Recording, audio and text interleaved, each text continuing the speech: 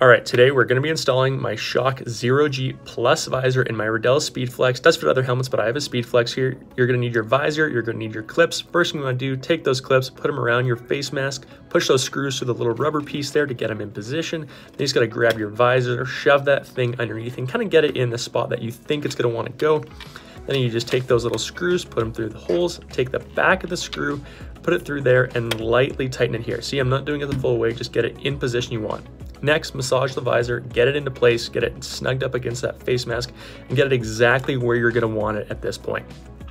Screw everything down now again, tighten these things down and make sure it is locked in place like that. Then all you gotta do, take the SHOC microfiber that comes with the visor, do the outside of it, get that thing nice and clean, get rid of the fingerprints, go on the inside, do that last, get everything nice and cleaned up. Super simple install, really easy. Check this out, guys. 100% perfect, zero gap fit.